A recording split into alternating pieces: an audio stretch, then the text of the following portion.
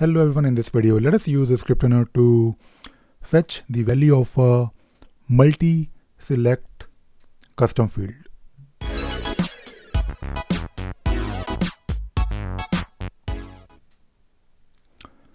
Last year we discussed how to fetch a value of a custom field. So that was all good, but I wanted to also expand a bit further on that. And when you are working with custom fields, you may encounter different types of custom field because when you are dealing with, let us say, a field with one value, you can definitely manage it easily. But when you're dealing with a multi-select type of fields, you need to use you need to slightly modify your code to handle it properly. Now in this particular example, if you look here, I'm trying to basically use a method called get custom field objects by name, where I'm trying to pass in my custom field name, which is countries. Now this will return us all the custom field names where the field name is country. So you will get objects, not just one object but different objects, because it says custom field objects by name. Now this will be not just one but multiple objects. Now there is another method that you can use, and that is custom field. So basically you need to use another method to get the values of those custom fields. So let me bring in the code here very quickly, and then we will take a look at, and then we'll discuss how to fetch the value and how to handle it properly. Now the method that I wanted to talk about is called get custom field value. Now let me just comment it out, and I'll type it again just for you to explain how it works. So we can create a variable called cField value, and we need to use and right now we are working with the issue object, so you can use a method called get custom field value, and the argument is custom field. Now I'll select this and I'll pass in my C field, which is the custom field object, but it is not just one object, it is a list of objects, because you can have more than one custom fields with the same name. So to access the first one, the first object in the list, which is the case in my instance, I just have one field, but I still use 0 here, so that I'm only working with the first value of the first field with this particular name called countries. Now if I go to my my Jira instance and if I run this, I will probably get something like this, India, US, because it is a list of values that I will get, and my field is countries. So I can maybe select 3 countries in this particular multi-select field, and if I run this again, I will get, of course, 3 values. Now this is all good, but you need to also make sure that the field exists. For example, if I do something like this, countries, I'll just type in some random name, and if I run this code again, I will get an error, because here the error is talking about first of all, it is Nullpointerexception error, and it says get custom field value is not working, because you cannot really get a custom field value when your custom field, which is a C field, in this case the variable that we're using, is null. Because when you run this on when you basically run this particular, when you use this method get custom field objects by name, if the field is invalid, if the field name that you're trying to pass is invalid, it will return null. So we need to handle it in our code. Now to handle it, we can simply use something like this. If I can type C field, and I can simply check whether that if the field value is not null, then only run this. Otherwise it will if the value is null, it won't really run this code, and it will work this time. If I let us see. So it is still saying some error like get multi-select list value, and we also have definitely some error here because let me just check where exactly is the error. So if it is null, so I think we need to use so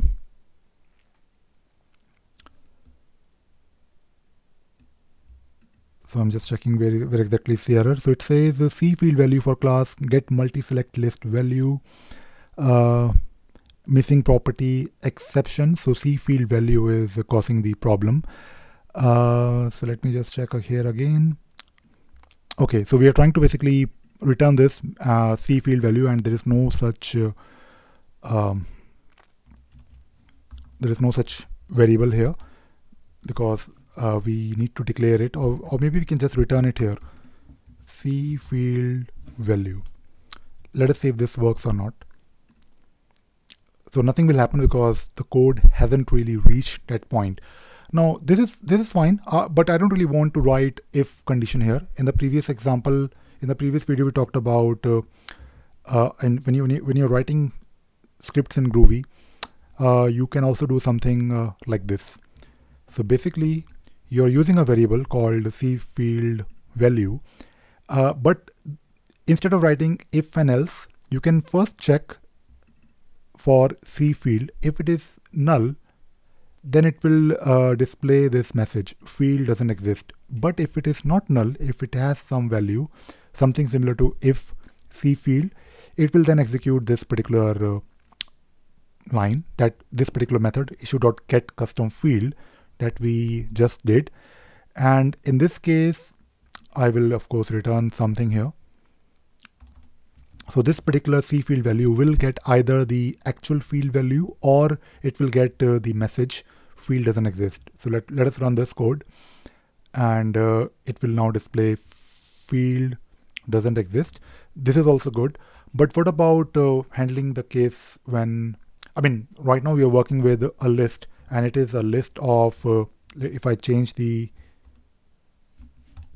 field name to a correct field name, it will display a list of all the values selected by the user. And now you have a list. You can of course handle it in whatever way you want. So for example, I can do something like this. C field value dot each. So you can basically use this closure, and you can basically use log.debug, and within log.debug you can basically enter a message, country name, and followed by $it, and it should display something in the log. So you can see here that we have 3 log entries: country name, India, US, and UK. So this is really a nice way of basically iterating through a list. You can also do few other things, like something like, I believe, it, and you can basically use this country name $i. So basically we are trying to use index as well. And if I run this code again, let us see. Okay, so we did something wrong here. it, I.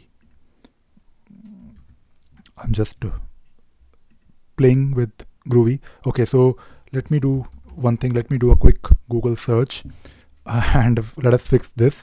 So if we go to the working with, I mean, this is the official documentation, and you need to use something like this. Oh, so basically I'm doing the correct thing, but instead of using, so when you have to use the index, you have to use each with index.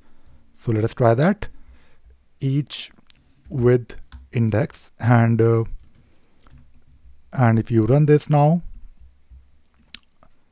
it will display something like this: country name 0 India, country name 1 US, and so on. So you can try maybe I, IT just to see if it works. And now you can see here that it is basically displaying. So basically the first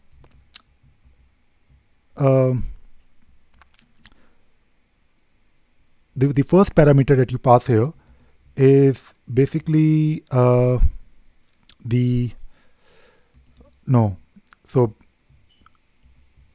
in this particular code, IT is displaying 0, 1, 2. So basically the first parameter here is the actual individual item in the list, and the second parameter is the index value. So this is something that you need to be aware of. And usually if you are writing code and you're dealing with list, and maybe you want to display the index number like we just did, you need to use IT, I. So it could be I. Let us see if instead of using I want to use maybe something else, maybe X, Y, or Z. So let us use X here. Let us see if this works. So I'm just trying to also give you some Groovy lessons as I'm learning. So if you do this, you get the same result. So basically the first variable here, instead of using IT, you can also try ITT. So you're not really limited to IT. You can use your own variable, and if you run this, you will get the same result. But IT is a bit common if you want to be consistent in your scripts. So people will understand if you're referring to IT that you are trying to refer to the individual item in the list. So this is all good. One more thing that I wanted to talk about is you can also do something like this. Maybe if you want to find out that, you might get list as the return custom field value, which is of course a list of different items. But if you do something like custom field value type or class, you can try to use C field value dot get class. So if you try this and if you run this, you can also figure out and you can also understand what is the return what is the class or type of that particular variable that you are trying to use in your script. So you can do something like this C field value dot get class, and if you run this, you can see here that it says custom field value type or class Java. Let me just, or you can see this. So let me just return it here. Return C field value dot get class. So if I run this here and if you take a look at the result, it is basically array list.